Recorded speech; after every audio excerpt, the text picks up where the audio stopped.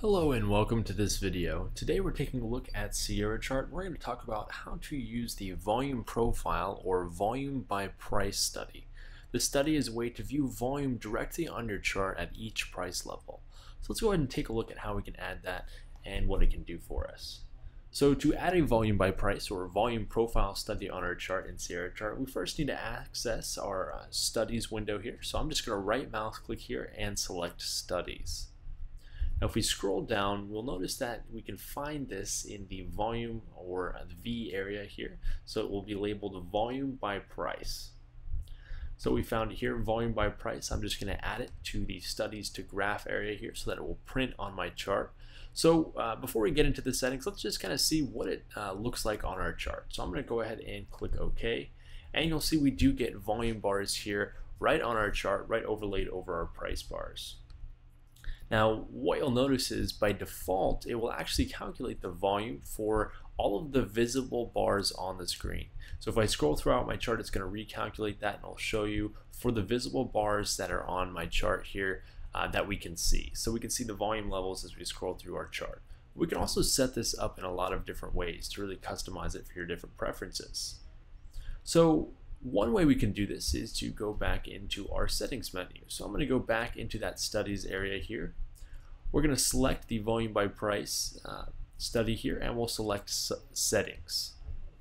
Now in the settings area, here's where we can kind of customize this volume by price study for our specific preferences or however we want to use it. So you'll notice that one area here is the volume graph period type. So this is going to be how it calculates the volume. So if we take a look and we have this drop down menu here towards the bottom of our chart, we have a lot of different options that we can choose from. Now I want to focus on these two, or the first three here. We just saw the visible bars, which we'll go ahead and calculate that for the visible bars that are actually on our chart that we can see at that moment. But we also have fixed by bar count and fixed by time. So if we choose, we'll start with fixed by bar count here. So fixed by bar count, what that is going to do is it's going to let you choose a number of bars and a type of bar that you want to use for it, and it will calculate a new volume profile for that fixed period. So for example, we have a time period here for fixed by time. For now, we're going to use the number of bars for fixed by bar count here. You can see fixed by bar count. So the default here is for number of bars for fixed by bar count is 50 bars. So for every 50 bars, what it's going to do is it's going to go ahead and draw a new volume profile on our chart. So I'm going to choose something like 25 bars here. We'll see how that looks. We'll select OK, and then we'll select OK once more. And now you can see that on our chart here. We have a new volume profile for every 25 bars on our chart. We can scroll through our chart and see these different volume profiles right on our chart and kind of compare them to price and compare them to other volume areas as well. Now we can also do this another way. Instead of using a fixed bar count, so for every 25 bars, we would have a new volume profile. We can also do it by time. So for example, every hour or every 2 hours or every day, we could have a new volume profile show up on our chart. So to change that, we're just going to go back to that studies menu here. We'll select settings, and we're now going to change the volume graph period type to fixed by time.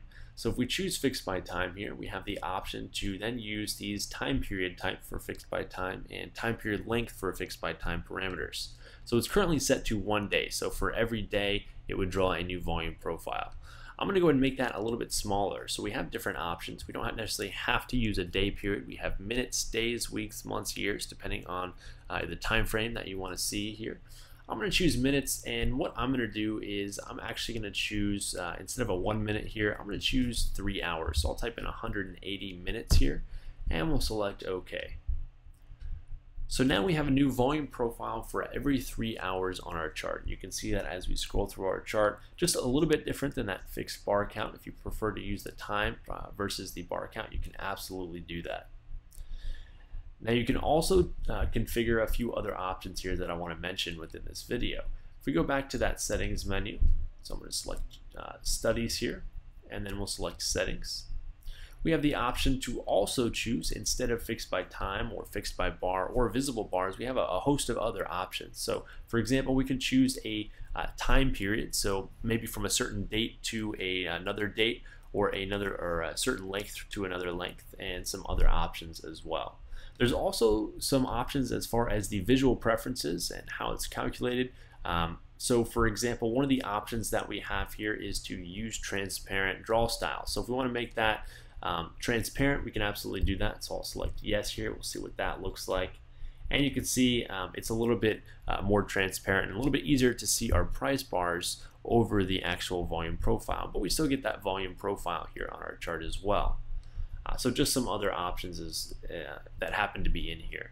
Now let's also take a look at another option here, and I'm going to show you another way to also set up these volume profile. So one other option we can do is display some data alongside of our volume profile bars. So for example, if I use that display volume in bars parameter here, I could show things like the total volume or some other options, for example, number of trades or bid volume minus ask volume or ask volume minus bid volume. Let's just go ahead and take a look at the total volume option here. And we'll select OK. So now we can see the total volume for this specific volume profile bar here. You can see 24,333, and you can go ahead and compare those different options as well. Now I want to show you one more option here, and I'm actually going to remove this volume by profile study here on our chart. We don't necessarily have to use that fixed by time or fixed by period bars option here. We can actually draw them individually on our chart, and we can do that using the tools menu. So if we go to the left hand upper corner here, we can use the tools menu, and you'll notice there is a draw volume profile option. So if I select that draw volume profile option, it will actually let me choose the period on the chart where I actually want to see that volume profile drawn. So if I'm going to go ahead and just place a rectangle here around the bars, and it will draw that volume profile for me, and I can continue to draw those, so I can make them smaller or bigger depending on where I want to actually view that. So for example, we're a little flat in this area here, so I'll go ahead and draw a volume profile. You can see there. So this is a way to kind of customize the volume profile as far as the specific periods and times without having to add a new study every time. Instead, you can kind of just pick the areas that you want to choose on your chart and then draw the volume profile that way. And that's just as easy, again, as using this tools menu and then selecting the draw volume profile option. And you can see all I have to do then is click and kind of outline the area that I want to draw that volume profile for. Now say we get all of these volume profile options here. I have about 4 or 5 on my chart, and I actually want to get rid of them now. All I need to do is go back to that tools menu and then select erase all drawn volume profiles, and then our chart's back to our clean slate here, so we can go ahead and add other studies or do some analysis just regularly on our chart. Thank you for viewing this video today. If you do have any questions on Sierra Chart as far as these volume profile or volume by price studies and how to use them, please feel free to give us a call or visit our website at optimusfutures.com.